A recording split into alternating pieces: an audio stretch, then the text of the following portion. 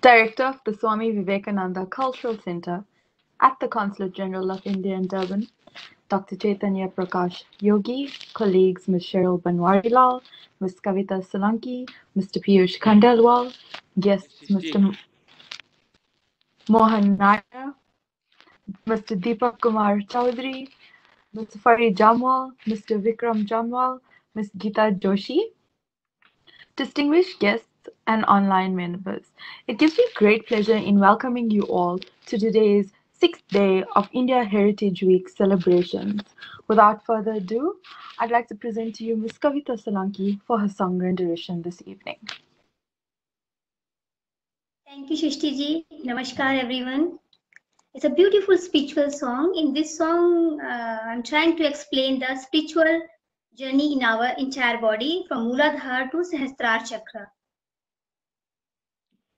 कूटी महल चढ़ देख पियारे, जागे ज्योति अबाराओ, सोहम सोहम जपते जपते पहुँचो 10वें द्वाराओ, मेरुदंड में बंकनाल है, उल्टी गंग कहावे ओ, उसी गंग में सुन लो प्यारे, जो कोई घुस कर नहावे ओ, प्रणव यान से ऊंचा चढ़ कर सुखमणिगढ़ में जावे ओ, वहाँ से ऊंचा बेहद ऊंचा ब्रह्म शिखर पे जावे ओ, ओम ध्वनि से चढ़ते चढ़ते निश्चल घुमरी आवे ओ, अपने आप अपने में निर्विकल्प निर्वाणी ओम, शिवानंद गुरु केवल चेतन, निजानंद आनंदी ओम, त्रिकुटी महल चढ़ देख पियारे, जागे ज्योति अपाराओ, सोहम सोहम जपते जपते पहुँचो 10वें द्वाराओ, पहुँचो 10वें द्वाराओ। Thank you. धन्यवाद. Thank you so much, Kavita ji, for the melodious song. Our first speaker this evening is Mr. Mohan Nair, a social activist and entrepreneur based in Durban, South Africa. He is going to speak on his heritage and legacy on the stage of Kerala.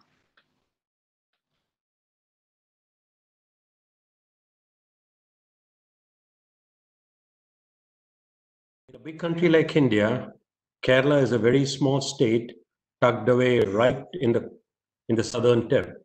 It's a state that has been called various names like Spice Garden of India, land of coconut, land of trees.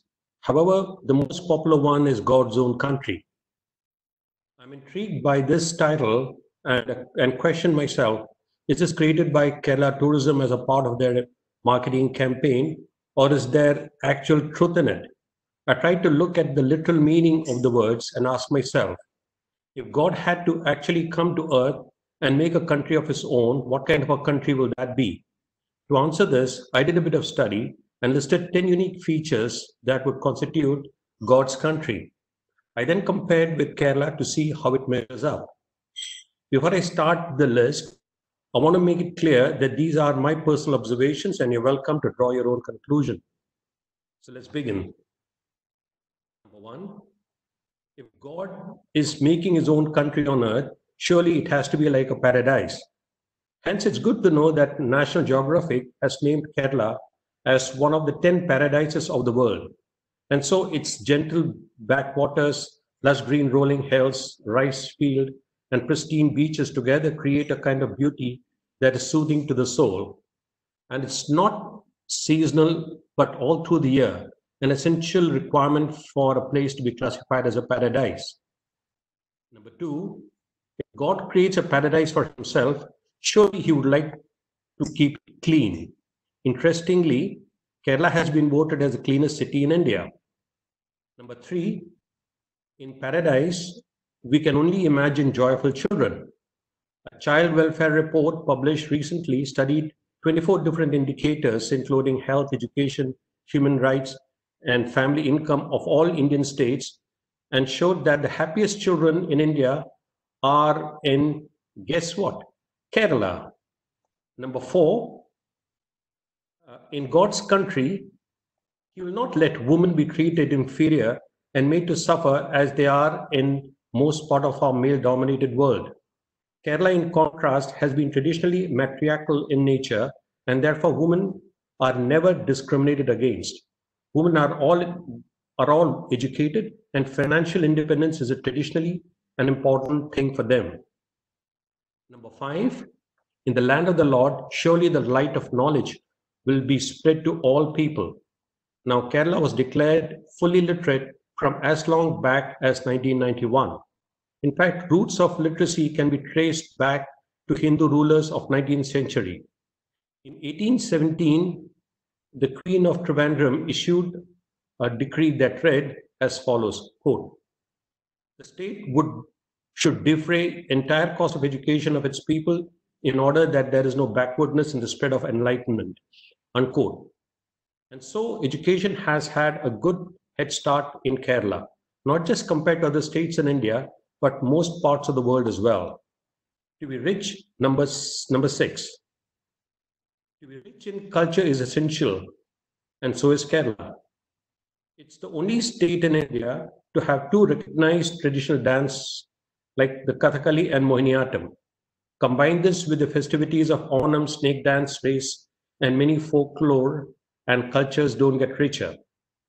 Number seven, in God's country, you expect God himself to be extremely wealthy. And so it is that Kerala's Padmaswamy temple is famous as the richest place of worship in the world, having gold estimates of only 17 billion US dollars. Number eight, in his country, God will want to see his people healthy. And so in Kerala, we have Ayurveda as an intrinsic cultural heritage. The word Ayurveda itself means the science of long life and is about promoting good health and not fighting disease, and relies on maintaining a right balance between mind, body, and spirit. Personally, I suffered severe backaches for many years and owe it to Kerala's Ayurveda to have it sorted out. Number nine, in the Lord's country, you expect simplicity in people's lifestyle. And that is exactly what we see in the traditional food and dress of Keralites. A simple half sari of women and a lungi for men called mundu. What's interesting is that they are all white in color, the color of purity. Even for marriages, Keralites wear white. This simplicity extends to every aspect of traditional lifestyle. With agriculture still the mainstay of the state, Keralites are rooted to their soil. Let me give you a personal example. A year or so back, I joined my brothers and sisters on a visit to Kerala to visit an aunt who had turned 100. My aunt, still healthy and active, read aloud poems and told us stories about our father as a youngster that we never knew about. Inspired by this evening, we decided to visit all other relatives in Kerala who are 80 years old at least. Anyone younger than 80 did not make the cut. Still, we ended up visiting close to a dozen of our relatives and were awestruck on how they still kept themselves active and in good spirits. Live example of the power of simple, disciplined, and traditional Kerala lifestyle. Number 10. Lastly, and perhaps most interesting reason to call Kerala God's own country is because of mythology. Kerala itself was created by God. Yes, that's true. Legend has it that Lord Parashurama, the sage warrior and an incarnation of Lord Vishnu, created Kerala. As a warrior, he had killed many Brahmins, and so as a mark of repentance, he meditated to Lord Varuna, the Lord of Ocean, and asked for a land for Brahmins so they can live peacefully. Lord of Ocean granted his boon and told him to fling his axe towards the sea. The sea in the direction of the axe moved out, and a strip of land was formed, and thus Kerala was created. I don't know how true the story is, but today we see typical Keralites has a bit of sage and a bit of warrior in them, just like Lord Parashurama. The sage part comes since they invest in education at the start of their lives. Then the warrior part comes out when they start looking for job and travel fearlessly and with no hesitation to remote corners of the world. The teachers who came to work in remote parts of South Africa is a good example. Keralites have a risk-taking appetite far more than any other states in India. The saint warrior spirit of Lord Parashurama lives on, and Kerala truly does live up to the name God's own country. Thank you. Thank you so much, Naya, for those very insightful remarks on Kerala. We'll now be playing a short video on the state of Kerala.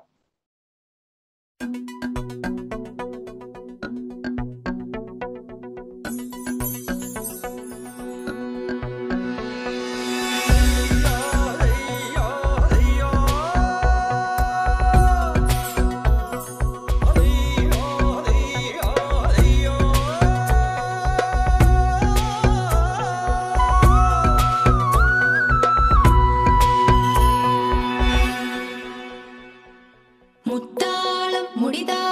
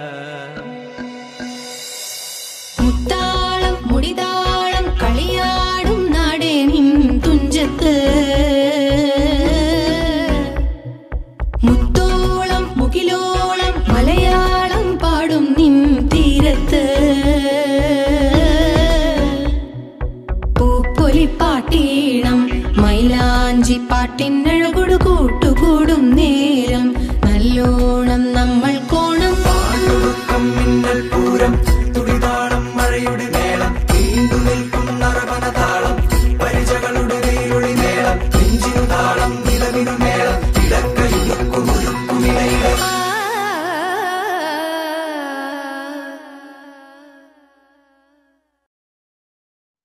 Namaskar everyone once again, and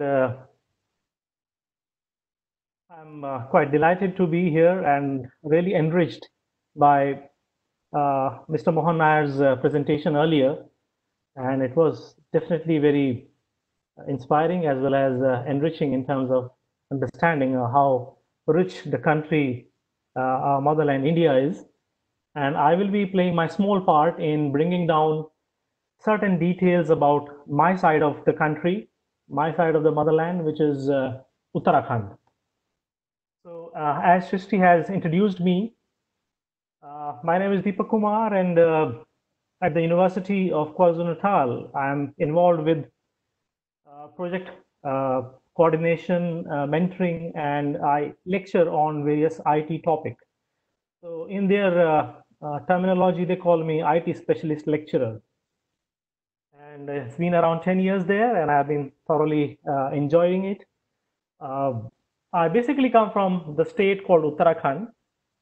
Initially, the state was known as Uttaranchal, and this state was carved out from a very big state, probably the largest state at that time, called Uttar Pradesh.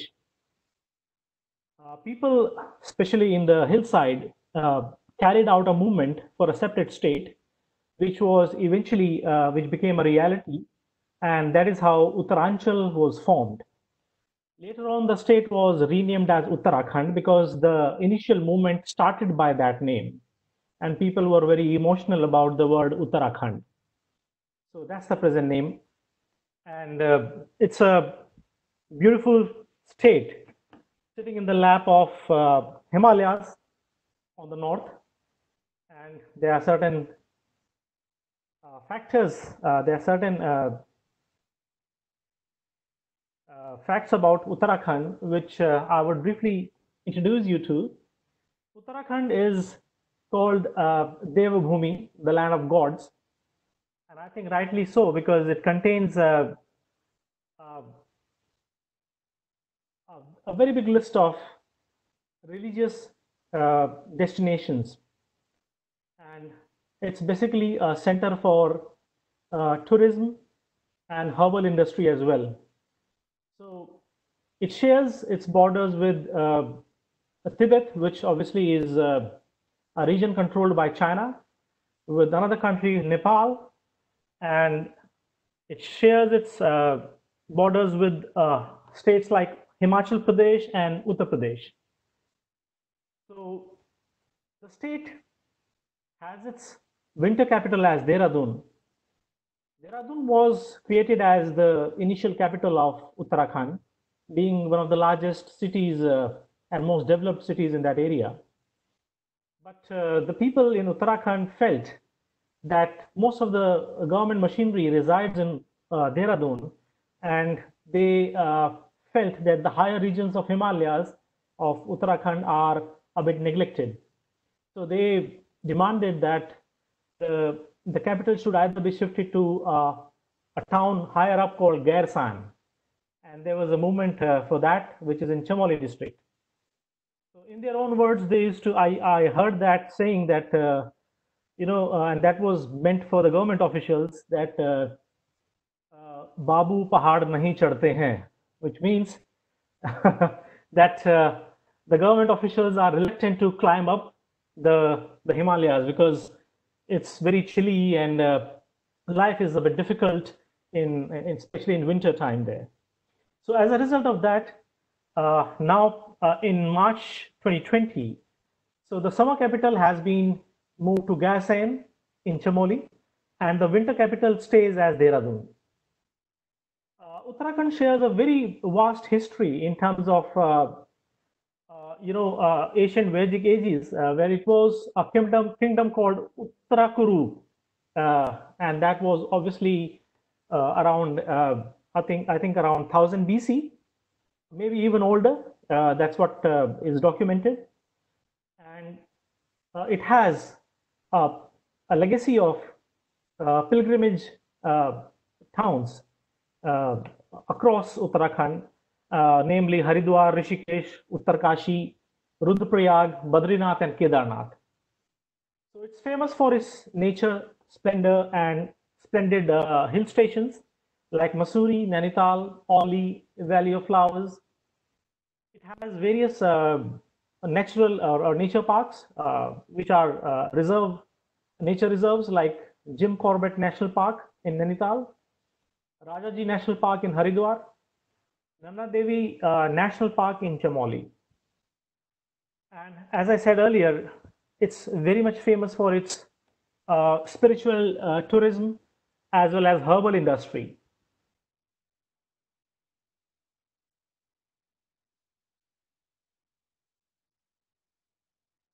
Now, how do you reach Uttarakhand, especially from Delhi? You basically take the national highway, which is called National Highway 58, NH 58 from Delhi, and that takes you through Meerut and bypasses another town called Muzaffarnagar and eventually reaches an entry point into Uttarakhand called Roorkee. Now, I'm basically from Roorkee, so I'm emotionally connected to the town as well. So I will take the opportunity to shed a few light on the heritage of Roorkee itself. Now, Roorkee is an educational center, and it's basically known for its Indian Institute of Technology, which was basically reconstituted as IIT in 2001. Initially, Roorkee, it was known as University of Roorkee, and it was very much revered and very much renowned for its various departments of engineering, especially Department of Civil Engineering, because it is the oldest civil engineering school or department in whole of Asia. So basically, Roorkee was established. It's a small town. Initially, it was just a small kasbah. And in 1847, it was established as a center for civil activities when the Ganga Canal, or namely Upper Ganga Canal, was constructed. Now, Upper Ganga Canal is a man-made canal, constructed canal that starts from that emerges out from Ganga. In fact, the same Holy Ganga at Har Ki Pauri in Haridwar, where you take a dip. So that is an artificially created canal which draws the water out of main river Ganga, and that same river eventually flows into Roorkee, where I come from. So it is known as a British era engineering marvels, and I'll share a few points about that as well. And because of this legacy, Roorkee started developing as a center of technological study, learning, and activity as well. And a college of Thomson College of Civil Engineering was established in Roorkee in 1847. And the British administrator of that area was an engineer called Thomson, who established it. So this was the first town to have hydroelectricity, because when the Upper Ganga Canal was created, there were hydroelectric projects were installed as well. So it has many other attractions, and namely it has something called Irrigation Research Institute. It is a center of Bengal Engineering Group, known as Bengal Seppers. It has headquarters in Roorkee, and it has its own history. And then there is a Central Building of Research Institute, CBRI, which is under CSIR control at the moment, which was an independent research institution on buildings, like earthquake-prone buildings and more environmental friendly buildings, and all that research was carried out here. So I had the privilege of studying at two very important schools. One was a CBRI owned, rather managed school when I was in my primaries, and the second one was managed by University of Roorkee that time, which was my high school and my intermediate school at that point of time. So okay, so that was all about Roorkee. Now we enter into Haridwar. And Haridwar is the next destination when you enter into Haridwar, into Uttarakhand. And Haridwar, as the name suggests, basically is known as the gateway to heavenly abode. It's one of the most, premier religious centers for Hindus, and it's a starting point, or rather, it's one of the destinations for Char Dham Yatra, whereas it is also called as a Chota Char Dham Yatra, which constitute visit to 4 different religious destinations like Rishikesh, and upwards you go to Uttarkashi, Rudraprayag, Badrinath, and Kedarnath.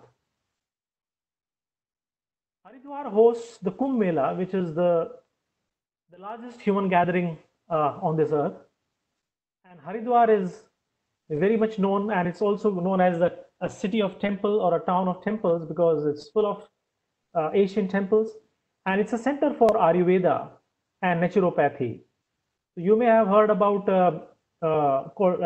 organization called Shanti Kunj, which is a very old Ayurvedic organization where people go to get various remedies for herbal.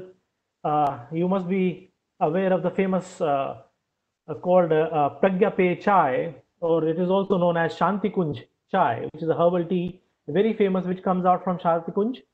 And recently Patanjali, which has obviously become a brand under Ramdev and Acharya, which is also very renowned, and very popular for Ayurvedic treatments and Ayurveda itself. Then further you climb up to Rishikesh. Rishikesh is where the Ganga touches the plain from Himalayas. So Rishikesh is the town, and it has several ashrams, and it has various yoga retreats. So it's a center of spiritual learning and meditation, and it has its own, various institutions which are very renowned in terms of spiritual guidance. It is famous for its own, affiliations and visits by various celebrities like Beatles, Rolling Stones, who have been visiting Maharishi Yogi Ashram quite, in their times. Recently, you might have heard about news of Julia Roberts, who follows Hindu religion, and coming and visiting Rishikesh, and Angelina Jolie and all those things. So all the celebrities keep on visiting Rishikesh quite often, which has become a center for spiritual experience and wellness as well, because there are a lot of yoga retreats, and there are various ashrams over there which impart well-being and meditation and other religious learning education as well.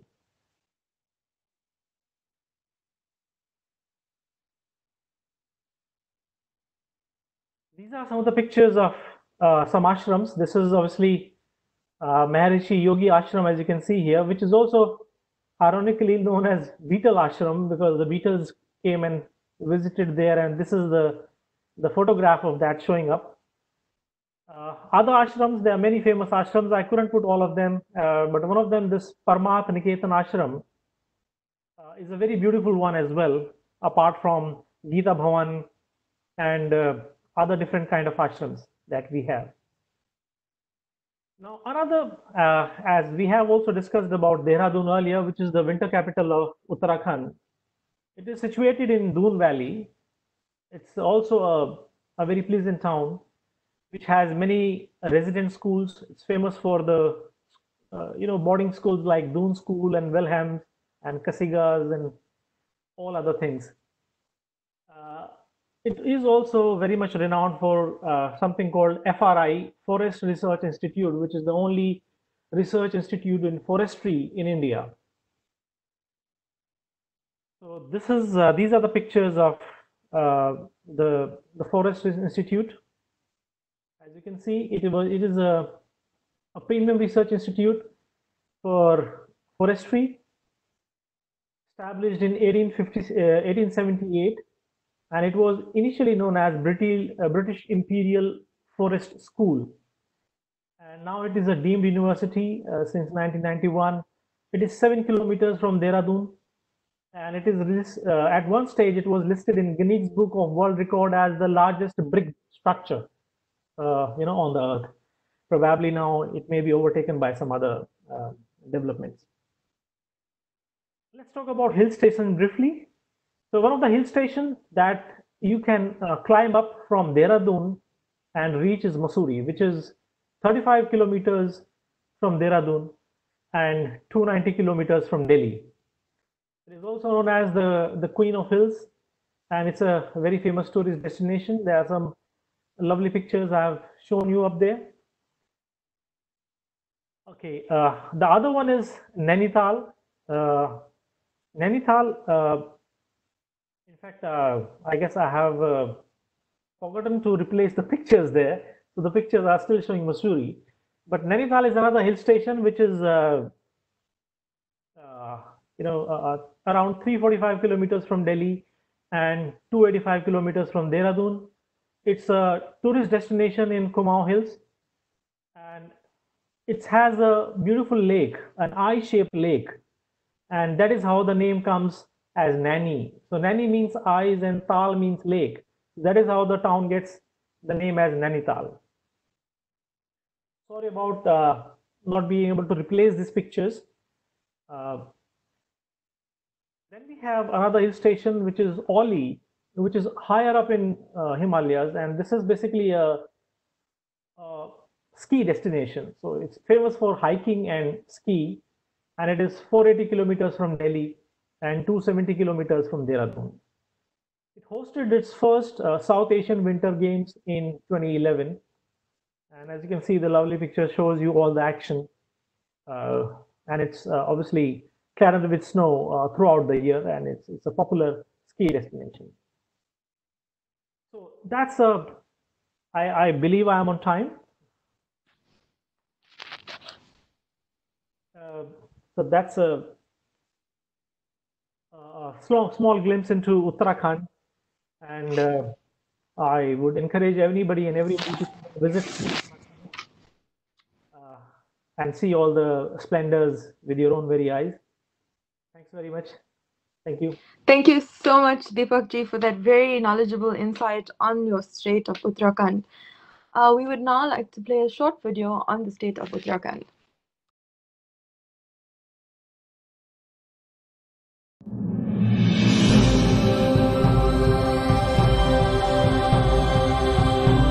It is not without reason that this land is called Devabhumi, the land of gods. Snow-covered peaks, verdant valleys, dense forests, varied wildlife, yoga, Ayurveda, and adventure.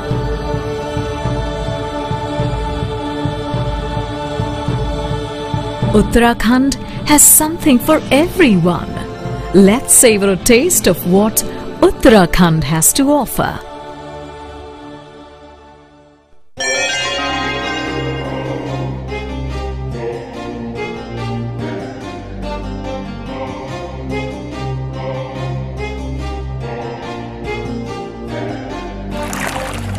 Breathtaking landscapes dotted with picturesque hill stations attract thousands of tourists in every season. These popular and well-known tourist destinations have captured the imagination of nature lovers for centuries.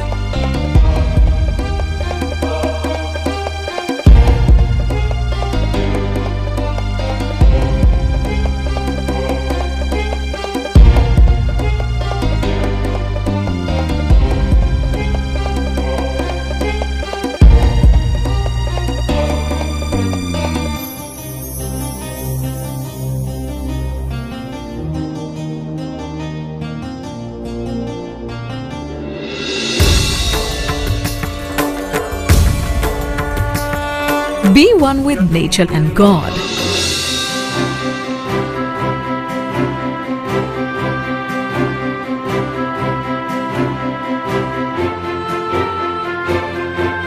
As you embark upon a journey to the holiest of holy shrines, From the rush of the Ganges to the calm of the Himalayas, feel divinity fill your senses and cleanse your soul.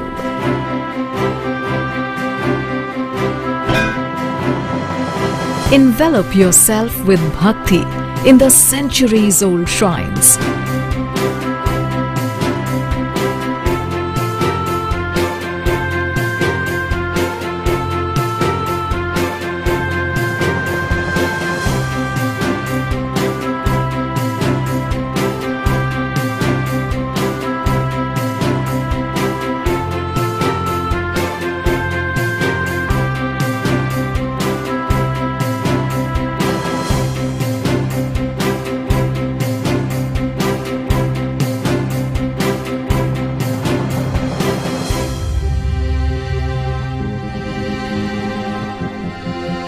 Scale the peaks,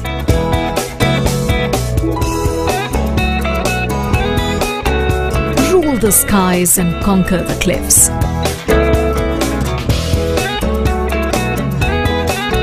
Unleash your spirit of adventure.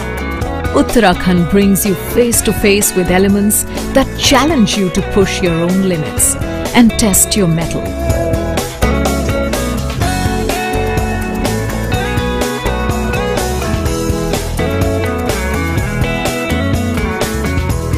Feel alive.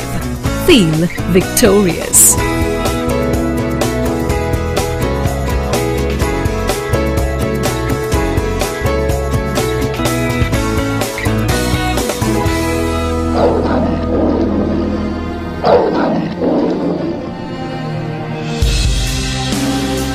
Lose your way in the dense forests and discover yourself.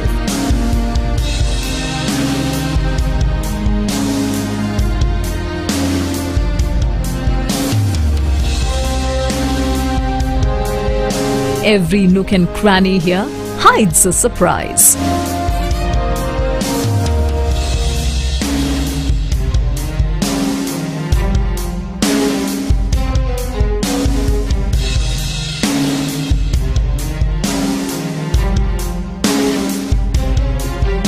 As you go deep in the jungle, you never know what the next turn will bring you face to face with.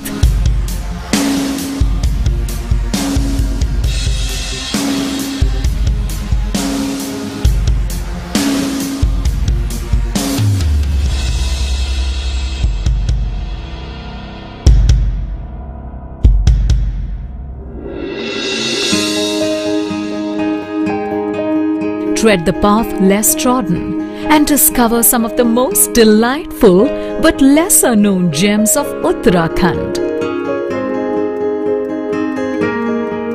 Discover the Himalayas anew with these virgin spots and fall in love with the hills all over again.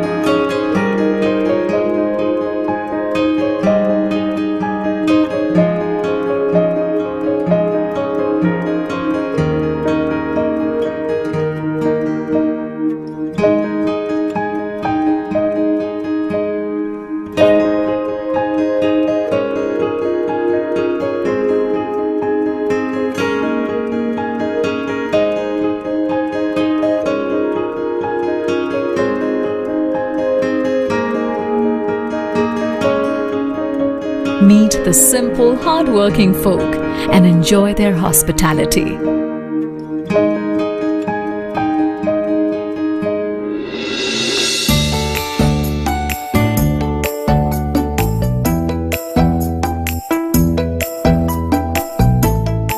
Step off the fast lane to rejuvenate yourself with ancient traditions of yoga and Ayurveda. Let Uttarakhand help you reconnect with your inner self and heal your mind and body.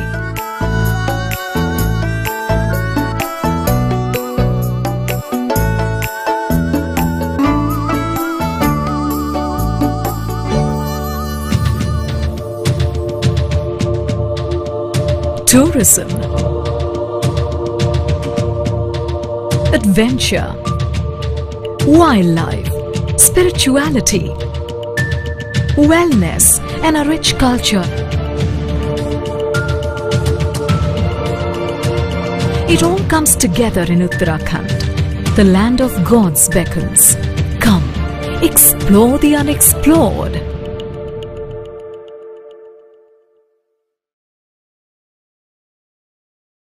Thank you. Mr. Vikram Jamwal, a hotelier and the general manager of the Hilton Hotel Durban, is now going to share his knowledge and history on the state of Delhi. Okay, good evening, everyone. My name is Vikram, and it's what an honor, first of all, to everyone who is watching live, and absolutely kudos to the Indian Consulate for setting up this platform to showcase and speak about our beloved country, India. And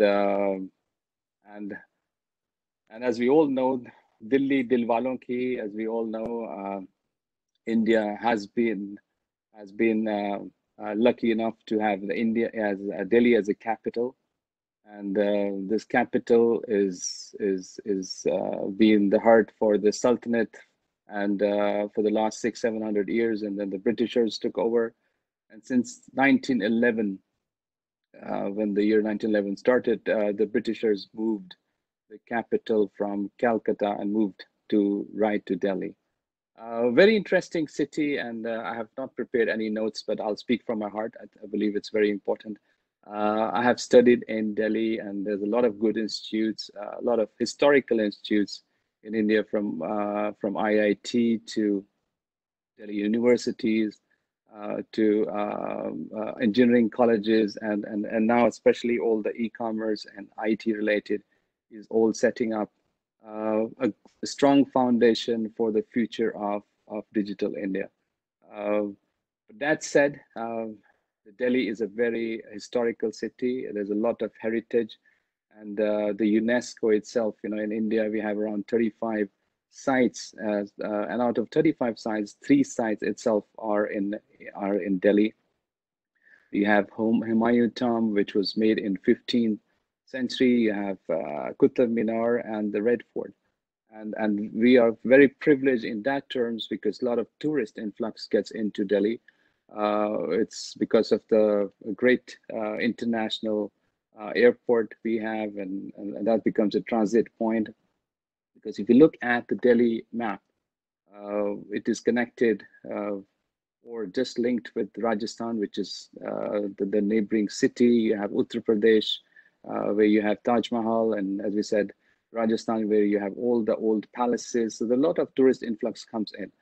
That said, in Delhi, you have an amazing food experience because it's a mixture of Mughlai food, which is yummy all the time. You have Punjabi food, which is all your, the chatpata food, the spicy food, the oily food, which makes you fat, but it's still yummy and delicious all the time. And the music, you have, as we said, all the big fat weddings happens in Delhi. You have all the big musicals happens in Delhi, and this makes always Delhi, as I said before, Dilwalon ki.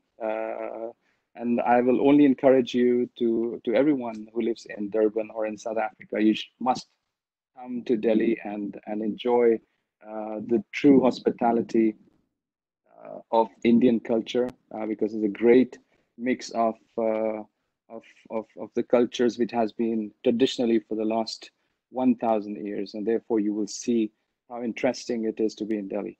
The temperatures are quite hot in hotter days, so it can go up to 48 degrees. But same time during cold time, during winter times, it goes down to primarily around 0 degrees. So you shiver when it's winter, and it's really sweat when it's high summer, which is now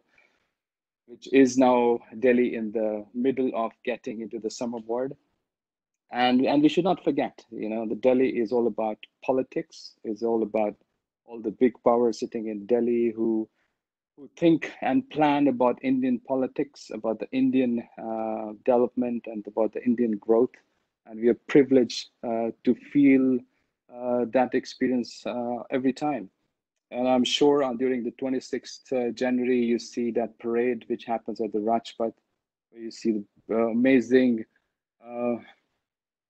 armed forces, how they parade, and you have thousands of people from Delhi who will come and watch that parade happening. And that's it. So it's quite a happening town. It's quite a happening city, and there's a lot of future which is setting up on the right manner for our youth. And therefore, do plan and come to Delhi very soon. Thank you very much. Thank you so much, Vikramji, for that insight on the state of Delhi. Delhi के नथए कूचे और आके मुसव्वर हैं, जो शक्ल नजर आई तस्वीर नजर आई।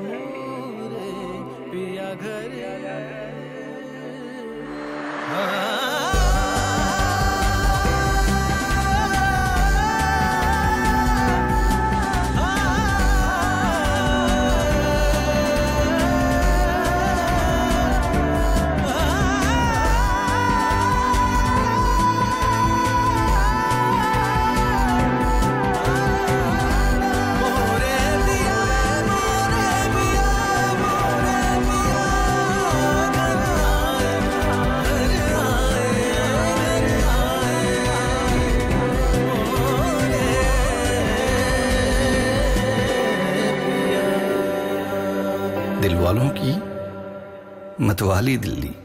India, incredible India. Our next speaker this evening is Miss Pari Jamwal. Fariji is a preschool teacher here in Durban, as well as a writer, poet, and a mother for her heritage and legacy on the state of Jammu Kashmir. Okay, first of all, thank you very much for having me here. And it's an ultimate pleasure to be talking about my state, Jammu and Kashmir. It's very, very close to my heart because I'm born there, I've been brought up there, and I've lived more than 23 years of my life there. So whatever I will speak about Jammu and Kashmir is all about my experiences I've had there and the sweetest memories I have in my heart and my mind about my beloved state. So Jammu and Kashmir was primarily a state which was a princely state, and its last ruler was Maharaja Hari Singh. It is now a union territory comprising of three different regions, Jammu, Kashmir, and Ladakh. So it's very important to understand that these three regions are very different from each other in terms of geography and in terms of culture. But they mutually enjoy each other and they are blooming at its best. So let's start with Jammu first. Jammu is a Hindu dominant region and the spoken language there is Dogri. Like I am a Dogri myself. So before I talk further about Jammu, I would like to sing a few lines for my dear Jammu in Dogri. And here it goes. मिठिड़िए Dogri दी बोली ते खंड मिठे लोग डोगरे मिठिड़िए डोगरी दी बोली ते खंड मिठे लोग डोगरे. So this means that the Dogri language is the sweetest of all, and Dogra people are also the sweetest among everybody on planet Earth. And to say further, I would say Dogri is a language that resembles Punjabi a lot. If you know Punjabi, you can understand Dogri, and even it has a few words which resemble Hindi. So it's not a language which is very difficult to be understood. It's very easy. It's very sweet to your ears, and it can be easily learned. What else I can tell you about the Dogri food? I would like to say that the cuisine is very rich. It's very yum, and what my favorite is the rajma chawal with ambal. That's the red kidney beans with some basmati rice and some pumpkin curry that is made with a lot of tamarind and sugar and some gur. And Jammu is famous for its pickles. There are lots of staple fruit and dry fruits in Jammu, and we can make a lot of variety of pickles out of those things. So Jammu is famous for the pickles. To name a few, I would say Kimb da achar, then we say Lasude da achar, and Tiaun da achar. These are some of the pickles which a Dogri fellow can really enjoy, and it's like finger-licking good. To add a few more things, few more dishes to the Dogri cuisine, I would say there's something called khatta meat, which is very popular in Jammu. And some of the dals like chana ki dal, it's a way they make this dal, and with a lot of fennel seeds into it, which adds to a flavor and gives it a distinct taste. So because I'm a foodie and I like Jammu food a lot, so that's why I'm telling you how it is. What else I can tell you about the Dogri cuisine? Yeah, a lot of sweets, we have sweets like we have our special making of sweets, like our special jalebis and special halwas. So these are the few things, which a Dogri cuisine includes, and it's really very different from other things. Dogri dresses. Dogri dresses are also very exquisite because the way they are made, we call them salwar kameez. Again, they resemble a lot with Punjabi suits. It has a lot of gota, tapka work on it, hand woven embroidery, and the texture is almost silk, and a lot of hand woven embroidery you could see on Dogri dresses. And Jammu is famous. Actually, Jammu is situated at the banks of River Tavi, and it's famous for its temples, and that's why we call it a city of temple. So a lot of temples like Raghunath Temple is there, which is very unique. It's in its own way because it has gold walls, like gold plated walls there, and a lot of gold work there. It's made in the early 19th century, and it's basically made on the theme of Ramayana. So all the gods and goddesses you see in the Ramayana, you could see them there. The idols are sitting there. This is why it is unique. And we have a library there, with our Sanskrit manuscripts. So a lot of books, more than 6,000 manuscripts are there, and you can enjoy them all there. And the other temples, I would say the Ranbireshwar temple is one of the temples which is very popular there. And the most important place in Jammu, why the whole world comes to Jammu, is Mata Vaishno Devi Shrine. So the pilgrimage is awesome, and it's an experience of its own kind, because you have to trek a mountain called Trikuta, like a 12-kilometer trek, and you reach a cave where the goddess is sitting in the form of 3 natural rock formation, Lakshmi, Durga, and Saraswati. And the whole ambience is like, it's mystical. So people all around the world come there for Mata Vaishno Devi Darshan, and they are blessed. They come when their wishes are fulfilled, and it's a blessing to be there. So these are some of the things why Jammu is famous and why people come from different parts of the world to Jammu. And to add that, I would say some of the very important forts of Jammu, like the Bahu Fort and the Mubarak Mandi Fort, is also a thing I think what really amazes people because of its architecture.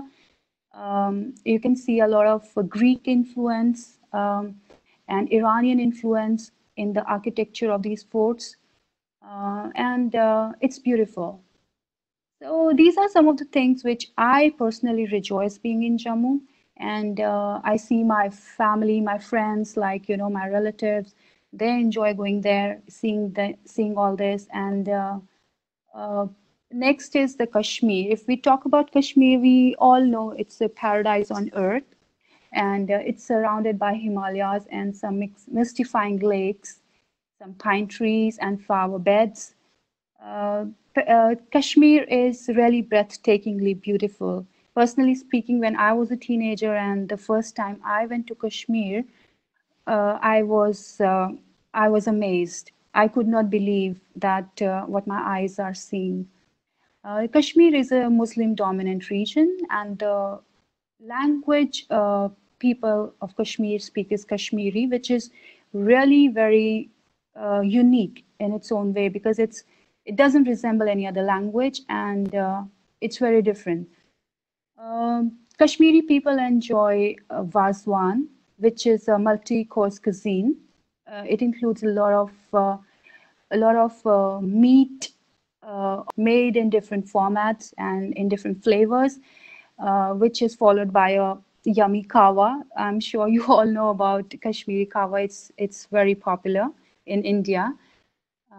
And Kashmiris, they wear something called firan, like their dress is firan, which is like a long shirt made up of warmer stuff. And you can see if a woman is wearing a firan, it has to have a lot of embroidery, which is again, it is influenced by the Jammu and Kashmir motif.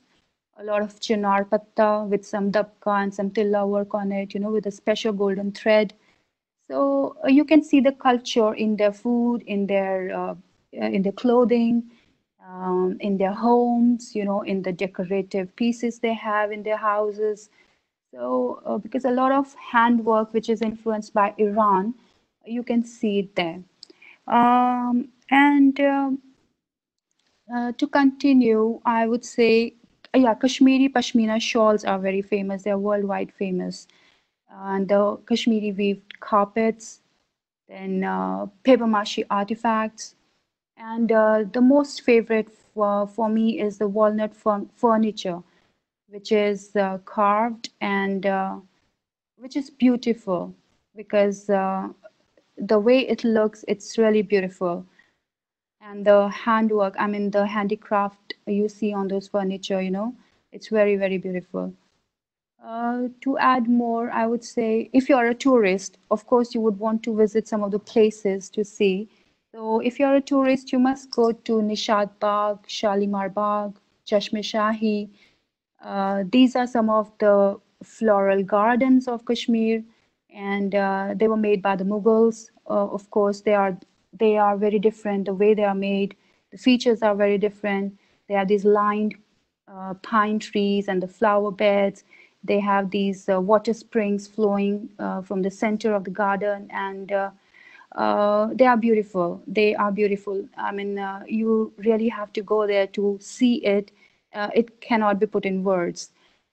And Gulmarg for skiing, because during winters, Kashmir is all about snow, about ice, and people enjoy skiing in Gulmarg.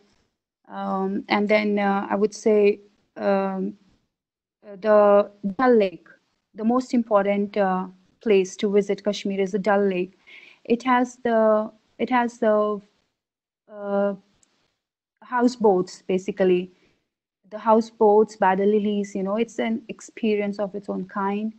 The first houseboat was made in 1888 for housing some British guests, and from there on, there are numerous houseboats that came into being, and they are catering to the tourists there and giving them an awesome experience.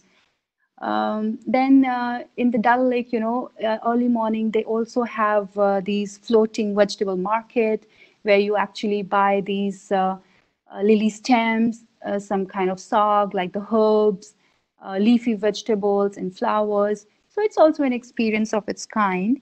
And Dal Lake is beautiful. It's surrounded by these flowers and the pine trees again, and it's beautiful. I mean, again, I would say that you have to be there to experience it. And the way the sailor would sing you in Kashmiri, some of the few songs. This is why most of the times, you see earlier Bollywood movies were shot in Kashmir because you can't compare Kashmir with any other place, especially in India. So Kashmir visit is a must visit, I guess. To add more, I would say when I went there, I had gone to a few temples there. One temple, one of the temples was Kheer Bhavani temple. It's also a very old temple where goddess is residing, and there are a few more shrines like Amarnath and some more shrines like the Muslim mosques. I'm sorry, I don't remember the names clearly, but some of the mosques are very, very, very popular there, and you see a lot of people visiting them. So Kashmir is a mix of everything, and you enjoy being there. I mean, if you go there, you enjoy every day, every moment of your presence there. So lastly, I would like to come to Ladakh, which I really want to visit sometime soon. But I'm sure, what I've heard and what my parents tell me is that it's also a heaven on earth because of its landscapes and the lakes Ladakh has, and the Buddhist monasteries. Ladakh is Buddhist dominant, and the people there are very shy, very humble, and very, very hospitable. So, I mean, I hear from my friends who have visited there that they have had an awesome experience with the local people there. The spoken language is Ladakhi, which is also very unique, and you can't understand Ladakhi because it doesn't resemble to any other language in India. And Ladakhi cuisine, again, I would say, is very unique because Ladakhi people, they love to have soups, dumplings, breads, and momos. And because it's also influenced by some Tibetan food habits and food cultures. So it's very different from what we eat in Jammu and Kashmir. Ladakhi people, they like to wear long robe kind of dresses, which are made up of these thick leathers and some fur to keep them warm because the temperature rises there to minus 45 degrees. It's very, very cold there. And that's why we also have cold deserts in Ladakh where you can see some twin-humped camels also. To talk more about Ladakh, I would say the places of interest there are Pangyong Lake and few valleys like Nubra Valley. And there are many more valleys which you really need to go and find yourself because they are very beautiful. And a place called Magnetic Hill is also one of the tourist attraction why people go. The temperature in Ladakh, as I said, it goes to minus 45 degrees. So it makes Ladakh very dry and cold. But you have places there because Ladakh is a place which is also like the highest plateau in India. So you have a very clear view of sky for the if you want to see stars and all, like the Milky Way. They say that you have a clear view of Milky Way if you see from those regions in Ladakh. So people go there for stargazing and they enjoy the view of stars. It's very clear and you don't need telescopes. So this is a few of the things, what Jammu and Kashmir has to offer you and the people aspiring to visit Jammu Kashmir sometime soon. That is all. This is all my experience, what I'm telling you. Again, I've also not prepared any notes or any slides to show you the pictures, but no pictures can, I guess, create a difference because you really have to be there to experience it all and to feel the difference. You have to be personally there to see everything because it's an experience which can't be replaced by anything else. So thank you very much. That's it. Thank you so much, Fariji, on that very knowledgeable, deep insight on your state of Jammu and Kashmir. We will now be playing a short video on the state of Jammu and Kashmir.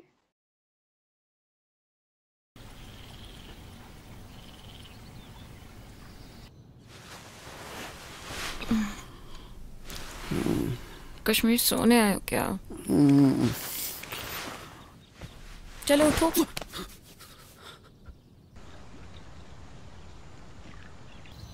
समझ गया sir. Driver का नाम है मीर, लाल रंग की गाड़ी है, 2 minute में पहुंच रहे बस. कश्मीर क्या खड़े रहने आई हो? चलो. I think this is the one. Mir साहब from Sheikh Travels. Sorry sir, थोड़ा लेट हो गए. इसी की वजह से हम चले. Don't be late, next time. 2 minute. Thank. 2 minute लगते हैं यार मुझे यार. Yeah. But you're here. I'm so excited. Hello. हाँ ला रहा हूँ. कोई बात. माफ करे, बेगम का फोन था, उठाना ही पड़ा. नहीं ठीक है सर, वो तो उठाना ही पड़ता है. कहाँ चल रहे सर? डल लेक. डल लेक? हाँ डल लेक चलिए. Bashir पक्यापुर. This is so nice.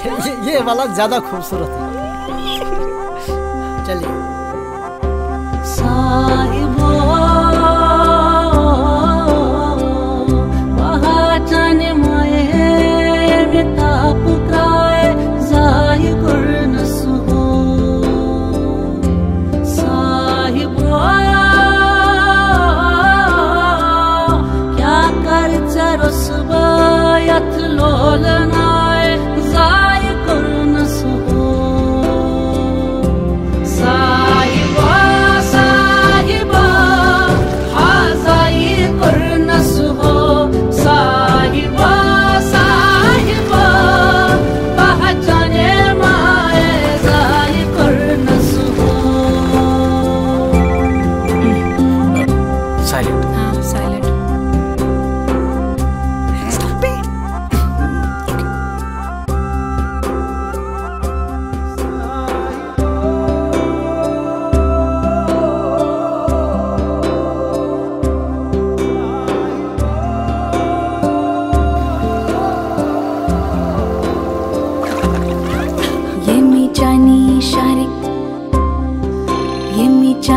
इशारे लुक छुवपरन चश्म वथरावान हैरान करनस जाने जाए जाए करनस पर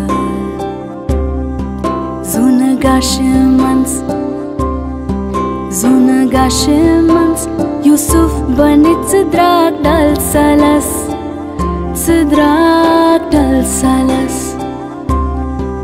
Laran pachas jani tsaye Zai karthas bar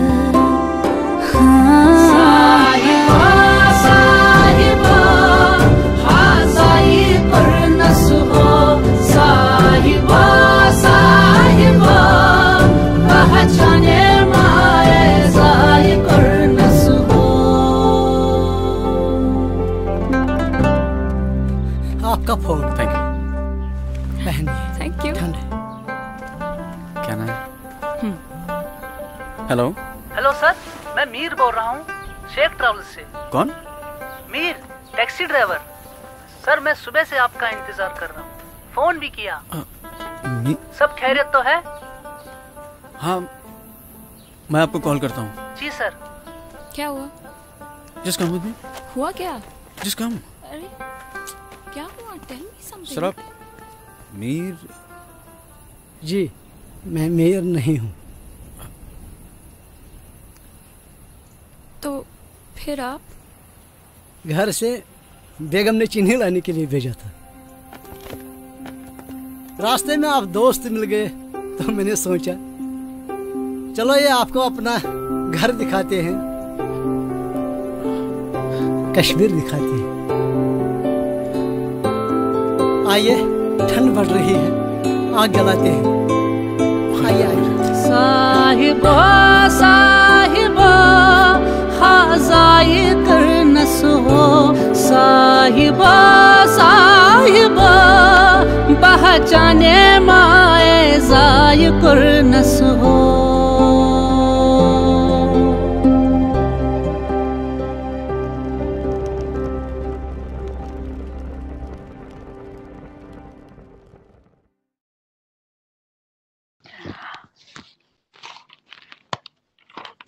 For her state of Chattisgarh, I would like to welcome Ms. Geeta Joshi, who is a qualified chemical engineer and a quality engineer and private automotive manufacturing company in South Africa.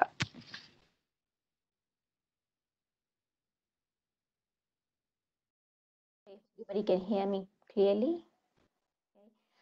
First of all, thank you for inviting me, Shashti.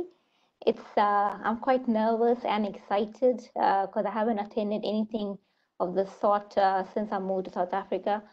So first of all, I would like to explain a few things about myself. I've lived in India my entire life. I worked there, I studied there, and I moved to South Africa in 2013. And then I stayed in Durban for 2 years, and eventually I relocated to Joburg. So a few things about Chattisgarh. Well, I also haven't prepared a presentation, or I made a few notes though, but I would also like to speak from my heart, or as much as I can remember. I haven't been there for the past 4 years, so the memories are a bit faded, but there's a lot of time that I spent when I was studying and when I was growing up, and then also when I worked in the same state. So first of all, I would like to start with the name itself, Chattisgarh. It's one of the 28 states of India located in the center east of the country. So if you can understand Hindi, then you can actually break it down and understand the meaning of it. Chattis means 36, and Garh means is a fort. So basically what it's derived from 36 forts in the state. Not necessarily, I'm not sure how true that is, but that has been said that we have 36 forts in the state or the district, and that's why it's called Chattisgarh. It is the 9th largest state in India, with a population of around 3.3 crores as of 2020. So it's quite heavily populated, but apart from that, it's a resource-rich state. We have a lot of coal mines, bauxite, limestone, marble. So even though it's far away from main cities like Mumbai, Delhi, and Kerala, people don't know much about Chhattisgarh because the tourism maybe is not, promoted as much as main cities because it's not really connected to overseas or other countries. You have to basically land Mumbai or Delhi first, and then take another plane all the way to the nearest airport that's in Raipur, that's the capital city of the state. So it's far away from all the major cities, at least 2 hours away if you're taking a flight. But there is a lot of things that one can see in Chhattisgarh if you're willing to come and take that long flight to Mumbai and Delhi and take another flight to Raipur. That's the capital of the state. But Chhattisgarh wasn't a state on its own. It was formed on the 1st of November 2000 by separating a lot of states from Madhya Pradesh. So it was part of Madhya Pradesh up until 2000, 1st November 2000. So Chhattisgarh borders the states of Madhya Pradesh, Uttar Pradesh, Jharkhand, and Maharashtra. And a lot of its resources, power, electricity, all these things are distributed around all the other states in the country. So there are different origins, different opinions about the origin of the name, though, and its significance because it's been said that it's a native place of Rama. So the origin of the name actually came because of it used to be called as Dakshina Koshala, and that is actually coming from Kaushalya, that was the daughter of the king Naresh. So I think it used to be a very popular state at the time of the Maratha Empire.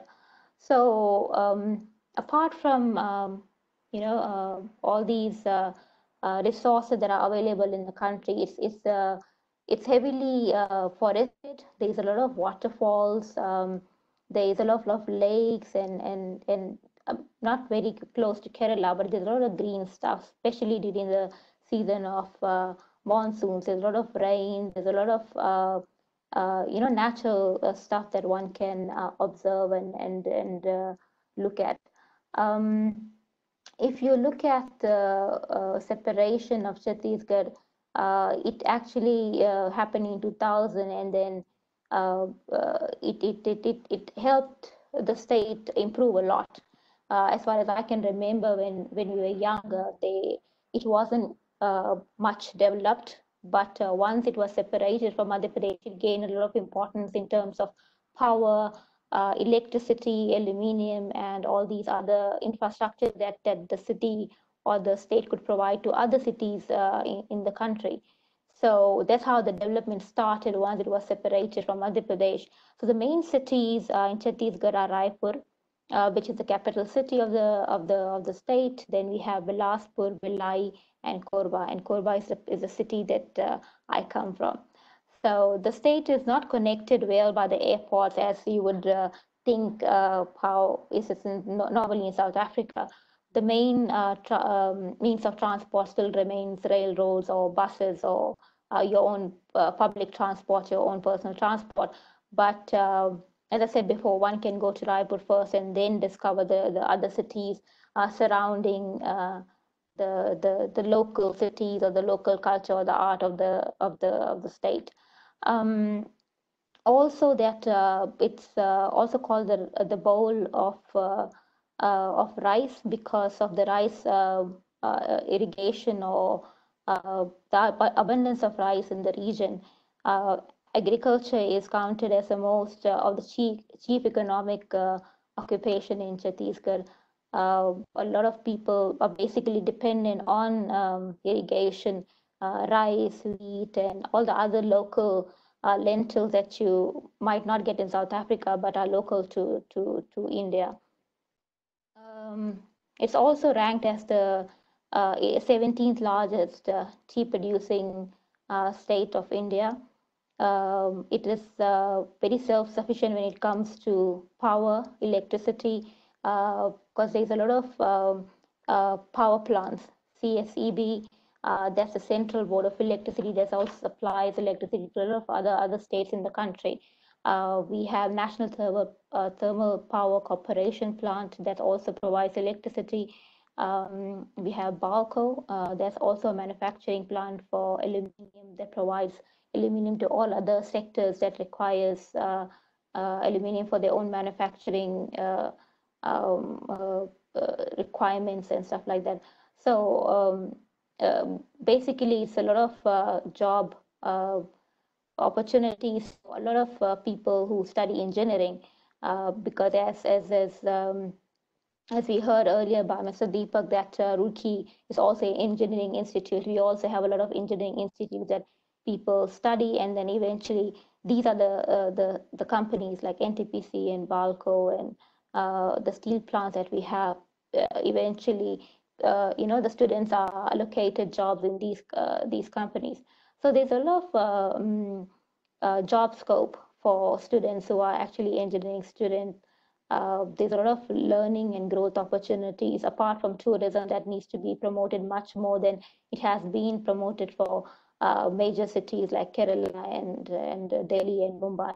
So contrary to the normal conception, it's even though it's situated in the center of the country, it's quite modern. It's culturally very developed. There is abundance of food or variety of food available depending on meat eaters or vegetarians, or you get every kind of meal that you're looking for. So apart from all these things, we have a lot of hills, we have a lot of dams, we have a lot of waterfalls surrounding each and every city in the state. So being located in the center part of the India, it does not attract a lot of tourism, but it has plenty of things to offer for people who want to visit India and eventually Chhattisgarh. So that's my experience, what I've observed in the past 27 years that I lived in the state, and I'm sure people who visit would definitely enjoy the experience. Thank you. Thank you so much, Geeta ji, for that very insightful remarks on your state of Chhattisgarh. We will now be playing a short video on the state of Chhattisgarh.